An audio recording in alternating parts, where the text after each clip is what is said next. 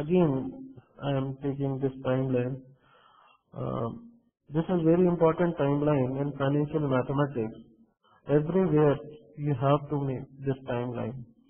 So 0 and 1, and I am saying at the time 0 I am investing 100 rupees and I have to accumulate this 100 rupees, and I is the effective rate of return. If I am writing, it will always be the effective rate of return per annum we are considering. So we can write 100 into 1 plus I, and this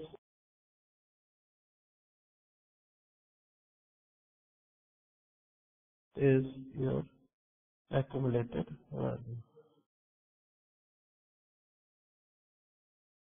Okay, and if again I am trying to take another nominal rate of return I4, which is uh,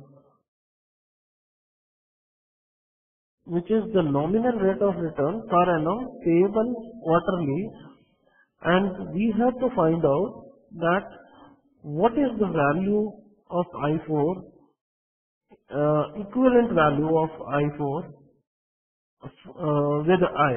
What it means, if I am calculating something at the rate I, so this is the result we are getting, and if I am having, I do not know what is the value of I4, so simply we can write I4 by 4 to the power 4, and this is equal to accumulated value. And I am saying that if I am using two rate of return, and I am saying that after 1 year the accumulated value is same. If I am assuming accumulated value at the end of 1 year by the at the both rate of return are same.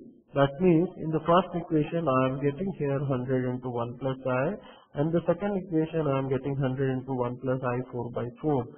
In both cases, if the accumulated value which we are getting here, if both are, as we are assuming, it is equal. If both are equal,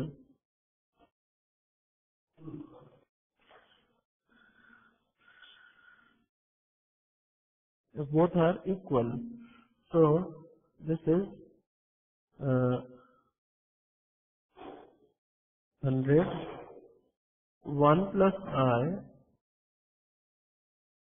is equal to 100, 1 plus I4 by 4 to the power 4. And thus I can cancel, and I am having 1 plus I is equal to 1 plus I4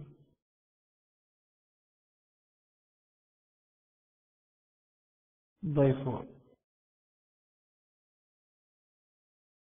So I is equal to 1 plus I4 by 4 to the power 4 minus 1.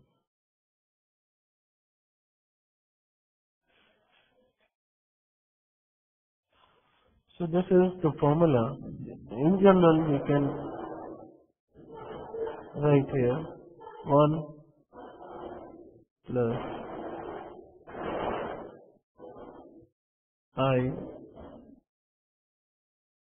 P by P to the power P minus 1.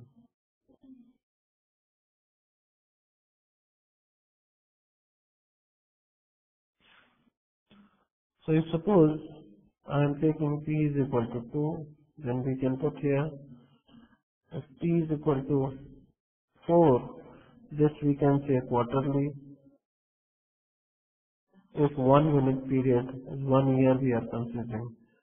2, it is half yearly.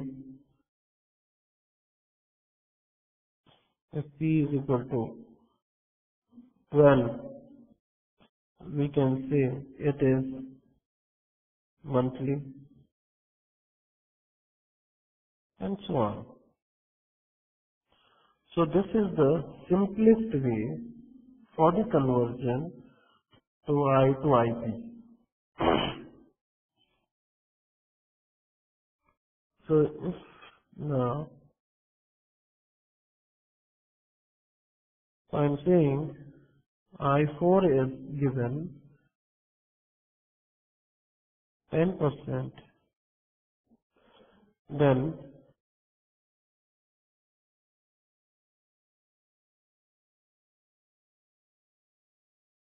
if we have 100 at time 1 and we have I4, then we have to calculate present value. Then to calculate PV, we use V. Yes, we have to use V, but in that case, V here is 1 upon 1 plus I.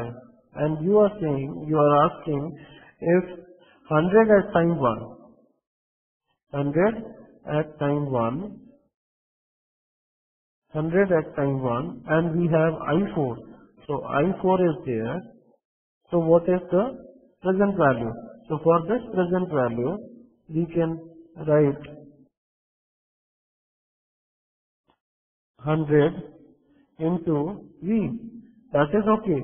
But now, because of I4, we can write this thing 100 into 1 upon 1 plus